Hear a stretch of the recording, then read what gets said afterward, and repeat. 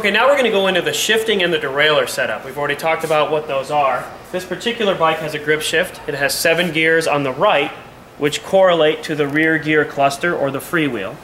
We have 3 gears on the left, which are the 3 front chainrings.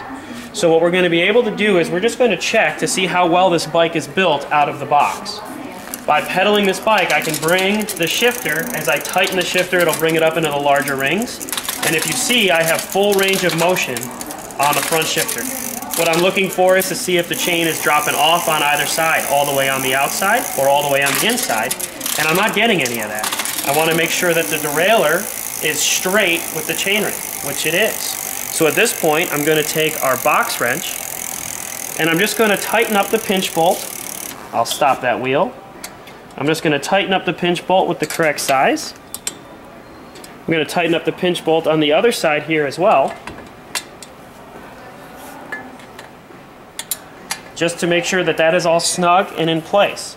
I can now move my attention to the rear gears, and I'm just going to check the same thing. I'm going to see how it cycles. I clicked it 1 time, clicked it 2, 3, 4, 5, 6 times. Puts me up into that top gear. I can drop it all the way down, and I have full range of motion here.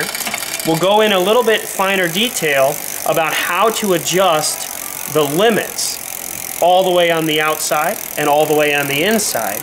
And that's what these set screws are here for. They're really just limit screws. And then we'll also go into more elaborate talk about what the cable tension will do to fine-tune this. But at quick inspection, this bike is actually shifting quite cleanly and should be ready to go onto the sales floor. All I'm going to do again here is just tighten up that pinch bolt using the box wrench again. That way the cable is snug on the rear, on the front, everything is in place.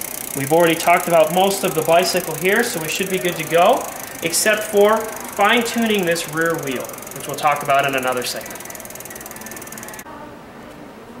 Okay, now we're going to talk about the wheel truing.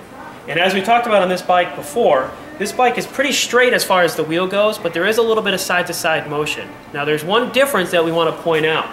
As we spin this, you may actually be looking at the tire, which we don't want to do. So if we spin this, the tire is made out of rubber, and because of that, it won't be perfectly straight. We can't judge it by the way the tire looks. We have to judge it by the rim on the brake pads. So right where my finger is what we're focusing on.